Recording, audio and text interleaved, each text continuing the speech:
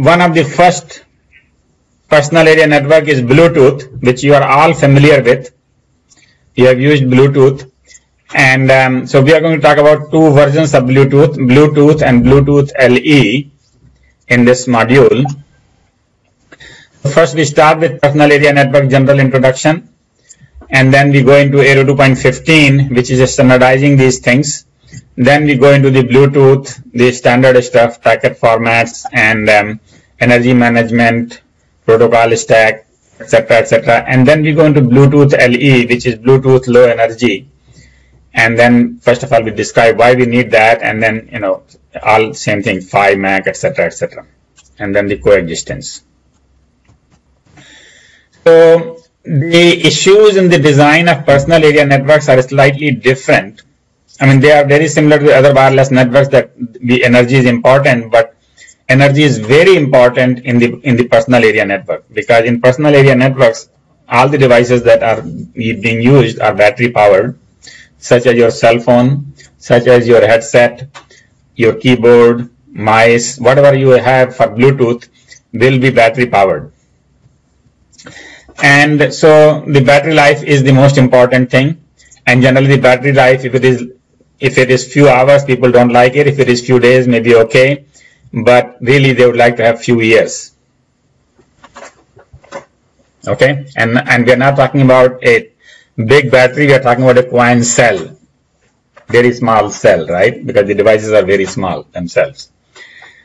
Second thing is dynamic topology. Basically, every device is turned off most of the time and turned on very little time. So whenever they turn on, we need to make a connection.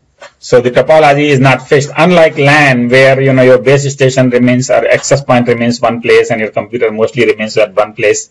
You walk a little bit here and there. But here, it's really, you're not really going to be at one place. So the topology is very dynamic. So, and as a result of that, the third point, no infrastructure. So you really cannot have an access point which connects your headphone to your iPhone, for example, or your phone. Because you might want to do this in the car, you might want to do it in the room, you might want to do it on the road. So really you cannot have access points. Then interference. Now, because these devices are low powered, how do you live with the people who are, you know, very high powered, such as Wi-Fi stations next to you? So coexistence is important, right? Simple and extreme interoperability. And then, because unlike the RANs, where you might have few thousand people, or the LANs, where you might have few million people, but there are billions of devices for the PAN. The smaller the device, the cheaper the device, and more the number, right?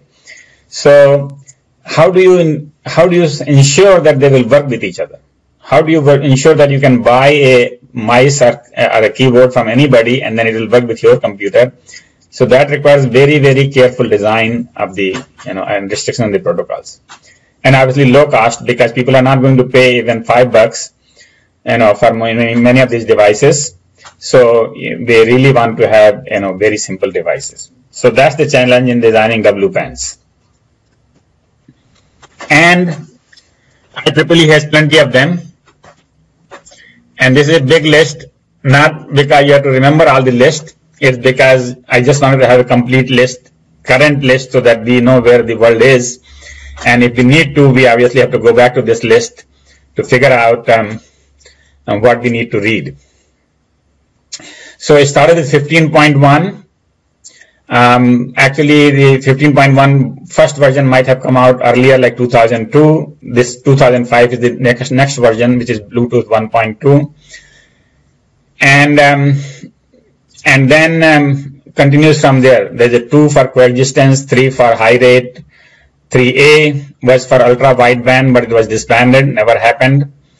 3B for interoperability, 3C for another high rate, millimeter, and then there is a low rate, higher rate, and, you know, I can go on the list actually. And for China, Japan, MAC enhancements, RFIDs, smart utility networks, which is smart grid, energy critical infrastructure monitoring, TV white spaces. So there's 14M, which uses white spaces, and then there is one for train, one for ultra low power, 4Q, mesh networking, body area networking. Body area networking is interesting. Basically, you could have your heart rate monitor talking to your phone.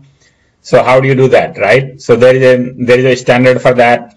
Visible line communications. And then there are lots of study groups. Study groups are not making any standards, they're studying. They are basically studying the issue, and once they have come up with some conclusions, then they will form a group to make a standard. So the study groups are there, R, S, A, U, and so on and so forth. And then there are something called interest groups, which are even before study groups. Interest groups are, we are all interested in some problem. We get together once in a while, and then we decide if we get something interesting, then we can start a study group, and a study group becomes the proposal. Anyway, now another thing you should notice is that the numbering system has a letter P and sometimes no letter P. So basically, P means it is still proposed draft, means in the sense that it is not finalized yet. So anytime you see a P, there won't be any year after that because it is still not final. So 15.4M is still in the development. It's actually 14M is almost done, but still it is P. Okay, and then 15.4K, as you see, has a year 2013, and so that is done, and it has a particular year. So we don't have to put a P before the number 802. All right. So you understand the numbering system of IEEE. All right, so much work is going on in the wireless personal area network, right? So the first thing we'll talk about is Bluetooth, which is 15.1. Now, Bluetooth devices, I don't have to give introduction. You have seen all of these things, headsets to audio, to game controllers, to keyboards, to GPS. And printers, faxes. Maybe you want to mute your microphones. So anyway, if you can, please. All right. And then so printers, faxes, digital cameras, and the main thing is that they are very low speed. From the standards that we have talked about compared to what we have talked about. So they only go 10 meters, and that is about 30 feet, and at 720 kilobits. So very low speed. And it competes with infrared. I don't know, you have seen infrared in the TV remote for sure. Previously, we used to have infrared in the back of every computer. So you could talk to your printer using infrared, and that used to cost $5. So that is the reference point. Basically, Bluetooth was designed so that we didn't have to do infrared. Infrared was line of sight. So you have to align two things very, straight lines so that, they could talk to each other. With Bluetooth, they said we will have radio waves. Infrared is light waves, right? So with Bluetooth, they said we will have radio waves, and then we don't have to align anything. And so it's a very low rate thing, and it has this registered trademark, which is B, a letter B, written in a very stylistic manner, Bluetooth. Right? So, what is Bluetooth? Well, Bluetooth is the name of the king. Bluetooth is the name of his Danish king. His real name was Harald Blatand, but he was very fond of blueberries. So all his pictures show a Bluetooth. All right, and it was obviously done and it invented in Denmark. The Bluetooth technology by Ericsson. And the Ericssons, they started in 1994, and Ericsson is in the phone business. So they wanted to have some way of transferring information from one phone to the other phone, without connecting, basically short range radio connection. So they come up with this idea, and then they contacted other companies, and then the Bluetooth SIG was formed. SIG is a special interest group in 1998. And then they made a standard 1.0 in 1999. And then they said, okay, let's go to IEEE and get it blessed. So IEEE 802.15.1 approved the first version. I think it was 1.1 in 2002, based upon the Bluetooth SIG. So the Bluetooth and IEEE were friends, just like Wi-Fi and 802.11. The standard is done by IEEE and the interoperability is done by Wi-Fi association, right? So that went on just for one more version, 1.2, and after that the two didn't like each other, and so they got apart. So now Bluetooth is no longer handled by IEEE. So we will see that in the coming up rest of the lecture. But basically, the feature is that it takes very little current, 10 microamperes if it is not talking, just waiting to connect or whatever. So I mean, your phone is always basically on generally with your Bluetooth on, and then you are spending 10 microseconds. But if you are using Bluetooth to talk to somebody, then it starts using milliamperes. And it's very cheap and very small. Okay, you can get very small chips that you can incorporate in your circuit. Now Bluetooth, just like 802.15, has gone through many versions. Now again the list is there, and I don't think I can remember or you can remember all the different versions and what they did. I have put it here for the sake of completeness. The important thing to notice is that first wave of things was to increase the rate. So they said, oh, 752 megabit, maybe 752 kilobits, maybe we should go higher. So they had enhanced data rate and high speed all the way up to Bluetooth 3, and then suddenly they realized that they are going in the wrong direction. They realized that really speed is not important. What is important is the energy, and they realized that they are not really using the low energy that they really need. And there were other competing standards which came around which did better than Bluetooth on low energy side. So then the Bluetooth totally took a 180-degree turn and had a new standard called Bluetooth 4. This you have to remember. Bluetooth 4 has nothing to do with Bluetooth 1. Okay, it's a new standard. It's called Bluetooth LE, low energy. Yeah, go ahead. Let me see. Your question is, if it is a low energy, then it will not need the battery that much. Is that the question? Yeah, that's exactly the point. Yeah. So now the coin cells can last several years. Your current Bluetooth that you have in your mice or keyboard, that doesn't last for years. That lasts for months. Okay, and that also is not coin cell. You really use a AAA or AA battery. All right. And now, when we talk about Bluetooth low energy, as you will see in a minute, it can have a very tiny coin cell, just like you use in the hearing aids. Those things can last for years.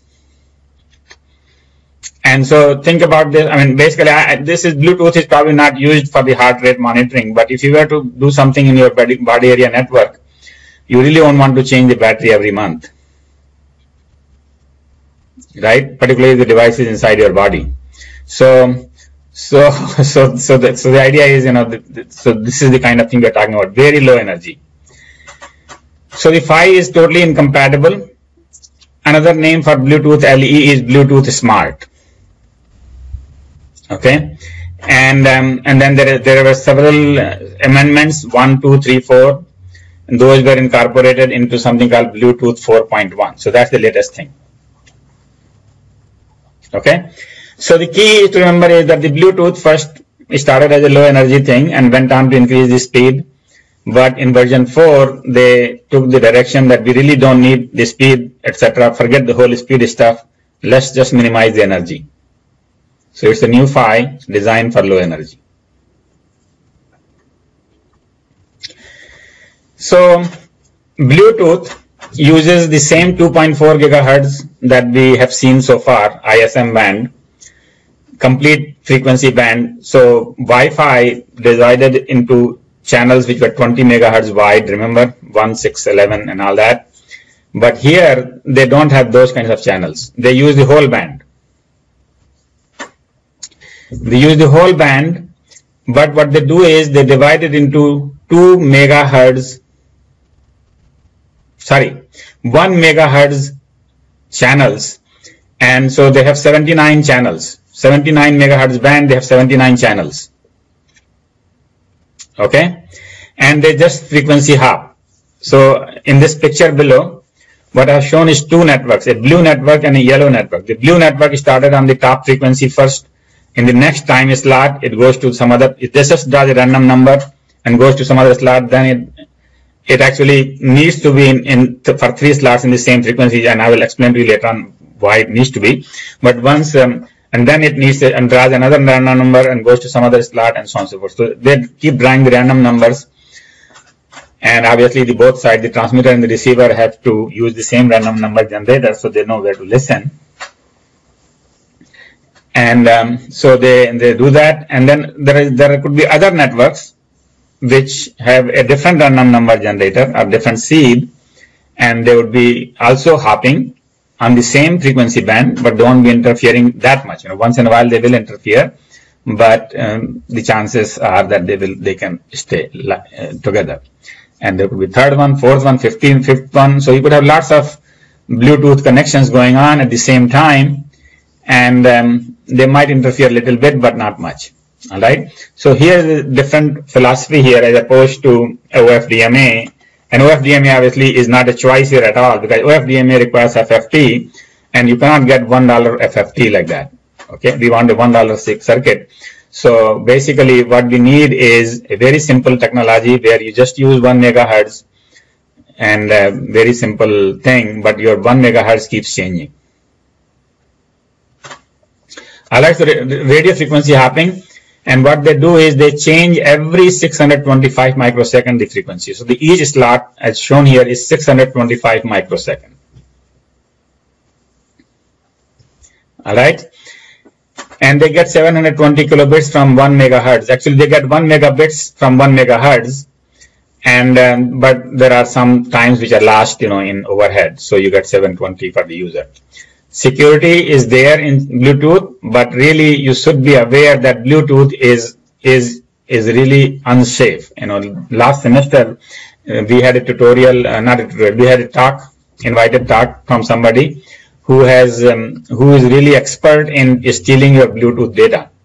He could just walk behind you and get all your phone book and everything else and so on and so forth. He just showed that in the lecture itself. So just be careful, because the reason is, even though the standard has all the security response, authentication and encryption and all that, but nobody uses it. Have you changed your Bluetooth key? No, you haven't changed it, and nobody changes it. So they just take it default, and if you leave it at default, then it is very insecure. Somebody can put their phone next to your pocket and then they can read it. They can read your phone. So the thing is, security is there, but not used by the users. Users just keep it simple, and that's where insecure. How far does it go? Well, it depends upon the power. If you have the standard class 3, your power is 0 dBm. 0 dBm means 1 milliwatt. With 1 milliwatt, you can go 10 meters. If you have class 2, you can go farther. If you have class 1, you can go even farther, up to 100 meters. All right. So anyway, all of this is much less than what the LAN people use. And we already saw 4 watts for the regional area network.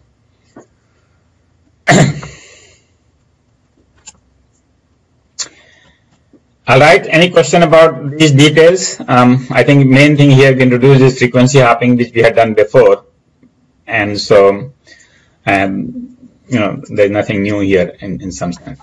All right, network. So since basically there is no access point, somebody has to become central access point. So all the devices, or most of the devices, are capable of becoming a master. And then they can talk to 7 slaves. And actually, this technology, as you can see, master and slaves, is 1998 word. Now we don't use such words. Okay, we call them primary and secondary. But Bluetooth standard is dated, and so you can see they call it master and slave. So each master has 7 slaves, and basically, so the slaves have a number 1, 0, 1, 2, 3. I think maybe 1 through 7. And so they have a 3-bit addressing for that reason. So basically, when you want to send something, you will just say, well, I am number 3, and here is my packet. Or the master may say, number 3, do you want to speak? And so that's another thing, is that really slaves cannot speak until the master tells them to speak, or master asks them to speak. So slaves keep quiet when the master says, okay, do you want to talk? Okay, all right, so I will go ahead and talk. So that's how it works, masters and slaves. Slaves are polled by the master for transmission. By the way, 7 slaves are the active slaves. You could have 255 slaves, and that way you will have a 7-bit number. Actually, 255 is 8-bit number. But most of them will be sleeping anyway. So the parked station can join in 2 milliseconds. So basically, the parked stations are saying that, okay, I'm here, I'm a keyboard, I'm a mouse, but I'm sleeping right now. Nobody's moving, nobody's touching me. So you could be parked. And the moment somebody touches you or your thing moves, then you become active. Other stations can join in more time. So joining takes a little bit more time. So parking is better than sleep totally turning off. Then there is a concept of a scatter net, which means that you could be part of 2 piconets.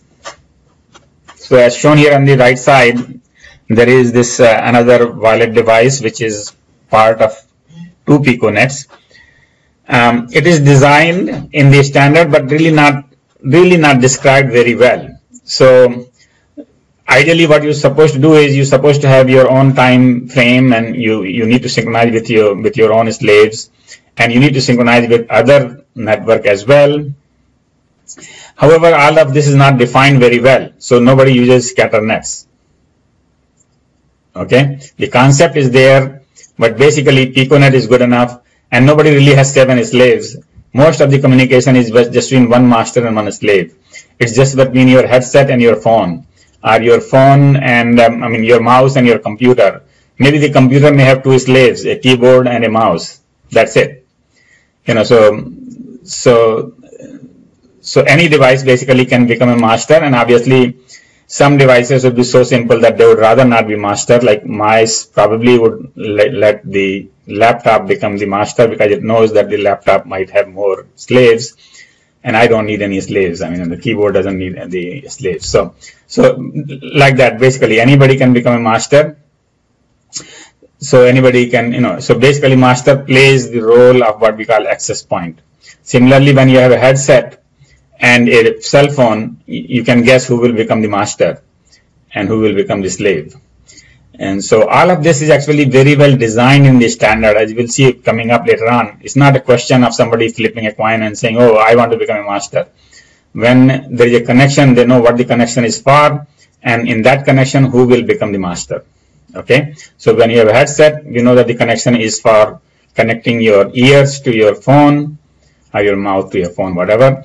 And so the phone is in charge. Okay. All right. So piconet. Now frequency hopping we already talked about, except that I didn't in detail tell you what happens. So here we see 3 frequencies. The master is on the basically says something, and only after the master says something, the slaves can say something else. So master might say, okay, here it is, and we are starting a new frame. Slave number 1, do you want to talk about something? And the slave number 1 says, okay, all right, I want to start talk about 3 sentences. So I need 3 slots, or I need 5 slots. So the slaves can talk 1, 3, or 5 slots. And the reason 1, 3, and 5 is because the slots are either even or odd. Masters speak only in the even, and the slaves speak only in the odd. And if the master wants to speak 2, the slave wants to speak 2, actually master can also speak 1, 3, and whatever number. But if somebody wants to speak 2, then 1 slot will go waste if you want to keep this odd even thing, fixed. So basically you speak odd number of slots. You speak either 1, 3, or 5. And so LSB of the clock indicates even or odd. So there is a clock cycle. So basically you have a counter. Clock means a counter. which you increase every 625. Actually, you increase every half of 625. So you increase maybe every 312.5 microseconds. And so when the number becomes 1, we are in the middle of the slot 1, and 2 is slot 1, slot number 3 is slot 2, and so on and so forth. So you can just use that clock. And the LSB indicates whether it is even or odd. So in that case, the slot actually has to be, if it is just LSB, then unlike what I said, the clock does run at half this slot size, but I think the counter is kept at 625 count. So basically, first slot will have number 0, the second one will have number 1, or something like that. Okay. So the least significant bit will indicate whether it is even or odd.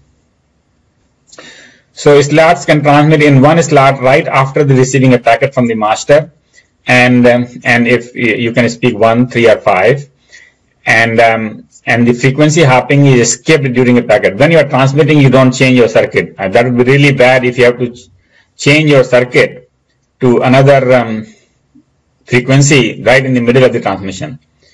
So that's why basically you speak and you end just before the slot end, so there is enough time for people to find the new frequency and get onto that frequency. Okay, but you don't change in the middle of the slots. Okay, so wherever you started, you keep that frequency, and everybody is listening on that frequency anyway. So everybody knows that okay, you're going to speak for 5 slots, and therefore you will end at this time. At that point, the master will come on and then ask somebody else if you want to speak.